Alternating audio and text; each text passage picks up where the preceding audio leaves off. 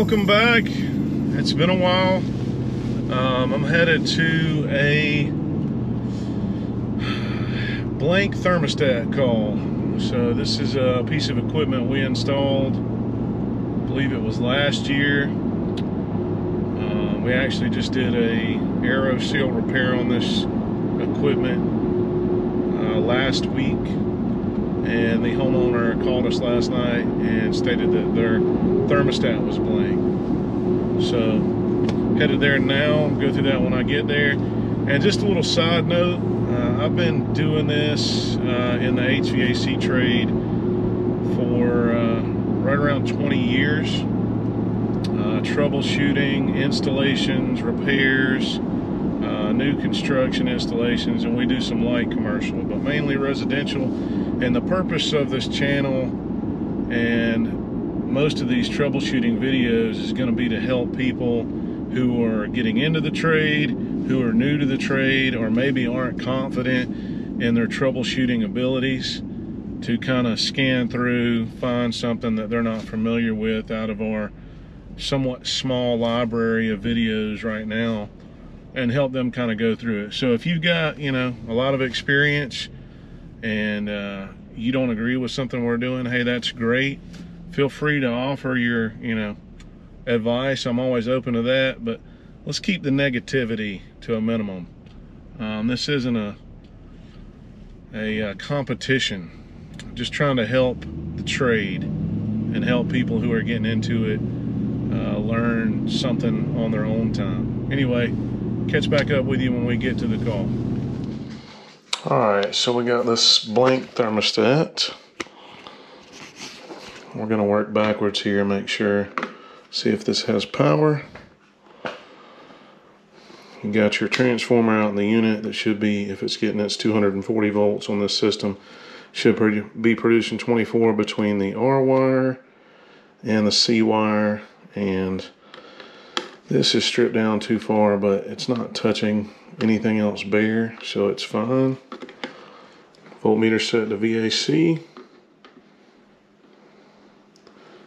and we're getting nothing. So we're going to move to the system outside.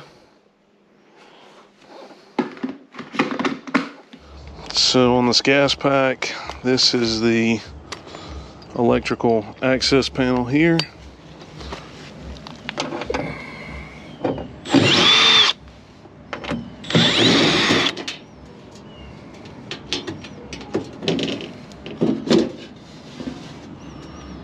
Alright, so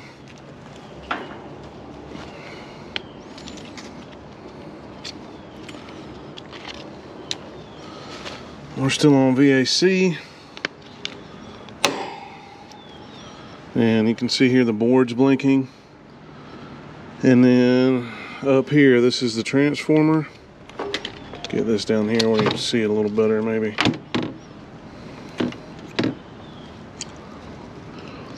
And then we've got your high voltage leads are on the top up here. So we're going to put a lead on here and one on the other side. And then we're going to check and see if we're getting 24 volts with the leads here.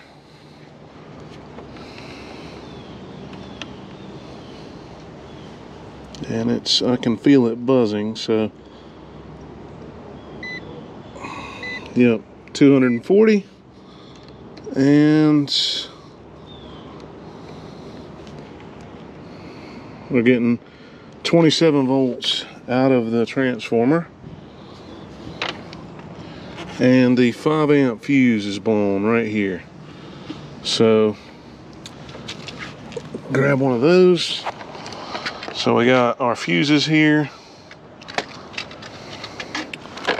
and then we've got this little popper, which is just a resettable fuse. I don't think taking that panel off is going to make getting to that any easier.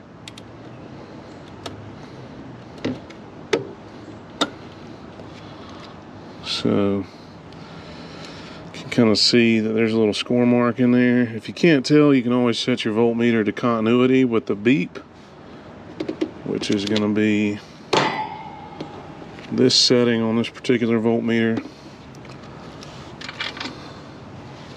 and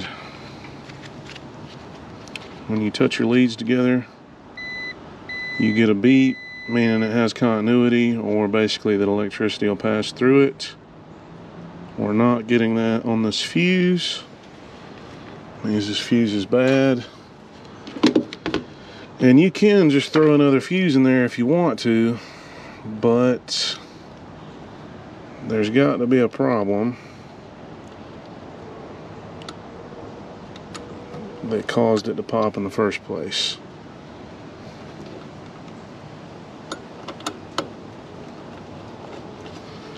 And I would suggest you turn the power off to the equipment while you do this. I'm just a little more risque. Okay, it's holding.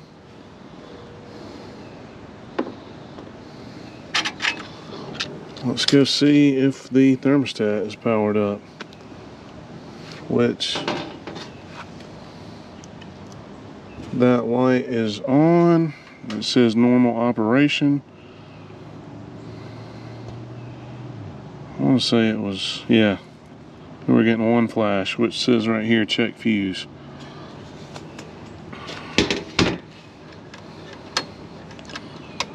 All these connections look good.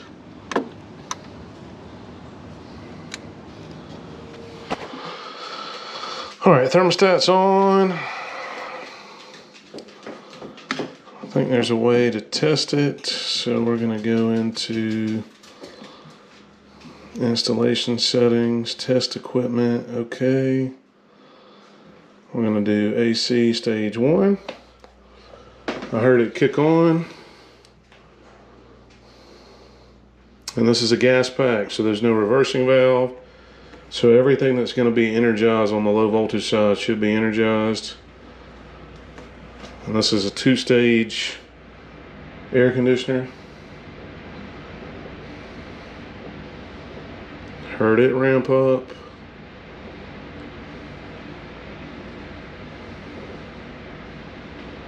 Okay, off.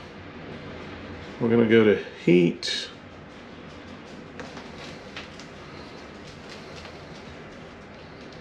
Stage 1, and if it tripped the fuse, it would immediately make the thermostat go blank, because this thermostat is powered by the equipment. And we do that on all our thermostats. You only have to put batteries in your thermostats when there is no common wire going to the thermostat from the equipment. Putting batteries in it will not make it work if it's blank.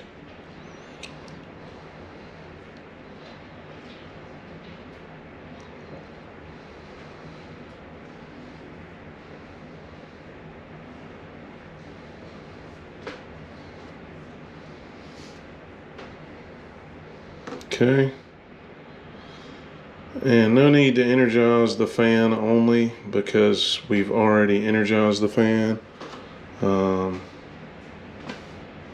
And then the dehumidification is just an extra wire that only works when there's a call for cool. Okay. All right. Alright, so obviously little popper didn't trip, so we're going to pull this out and put a new fuse in. Put this back up.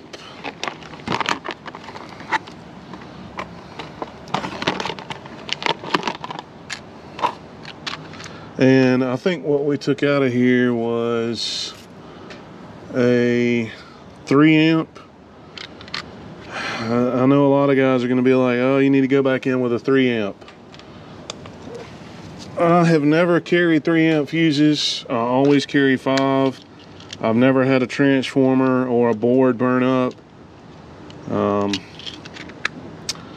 ever. So I just carry the 5s, because obviously if it had a 5 amp fuse and all you've got is 3s, it's not going to work. And my big old fingers.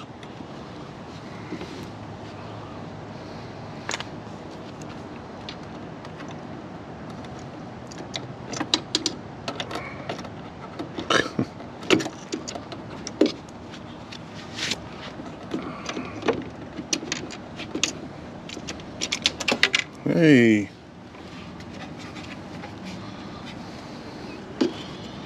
Fell down in here in the heat exchanger. Really, you need a pair of angled needle nose pliers for this. Alright, back in there. So, homeowner said we had a thunderstorm.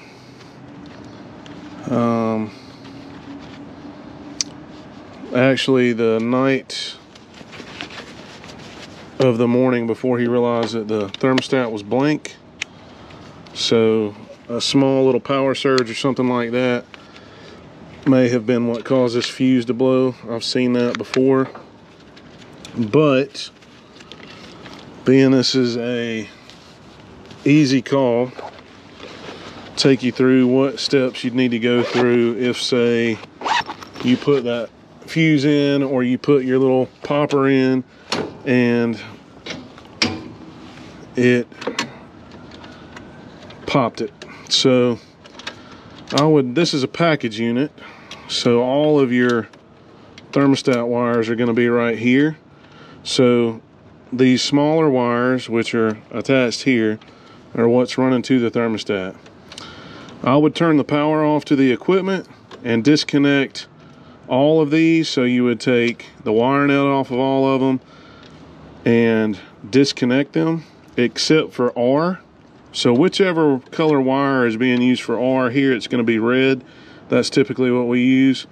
I would still take the wire nut off of it, and then once you get that, power the equipment back up with your new fuse or your fuse testing device in there, and then connect C. If it doesn't pop the fuse, you're good. Leave the wire nut on your C wire. Then one by one, take the wires, your low voltage wires that are going to the equipment, not your wires going to the thermostat, and touch them one by one to R. So imagine that all of these are disconnected like this. You've got all of your low voltage wires that are going to the thermostat down here. In fact, let's just go ahead and do it. So it's not really going to matter if any of these touch other than R, because R is what's supplying the power to them. Alright, so, and then we got Y in here. So our black wire is our second stage of the cooling. But we got our wire nuts here. Okay, we didn't blow the fuse, we'll just C connected now. We have everything disconnected except R and C. Fuse is still good. Again, this is hypothetical. You would take, and one by one, we would touch, where's G? G's right here. We'd touch G to R. That's calling for the fan. It didn't blow the fuse. I hear the fan come on. So obviously there's no issue with the fan. It didn't blow the fuse. Connect that back. And make sure that nothing's touching R and that R doesn't touch ground while you're doing this, or it'll pop the fuse. Then we would take and touch white, which is going to be your heat. Fuse didn't pop. The forced draft fan for the exhaust on the furnace is on. It would trip the fuse already, so we're not going to go through the entire heat cycle. There's your igniter. There's your flames. So we're producing heat. Once the temperature in the heat exchanger reaches what it's set to, the fan would kick on. Now we're going to disconnect that. So we know that W is okay. We'll put our wire nut back on that.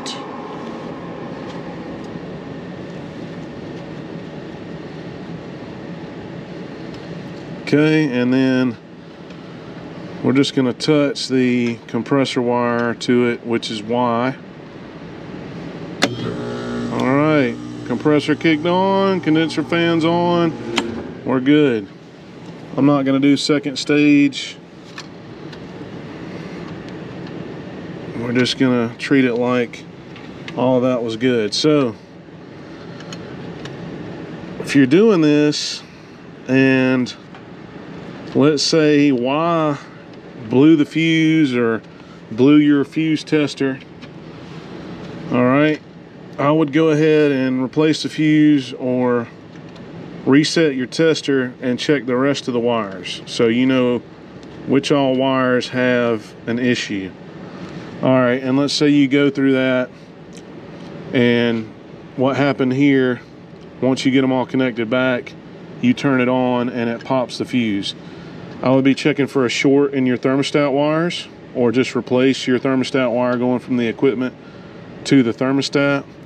And the way you check for a short is basically disconnect all of these wires from the equipment and check for continuity between them with your thermostat off. That's probably a lot of information. I'll have to do another video on that.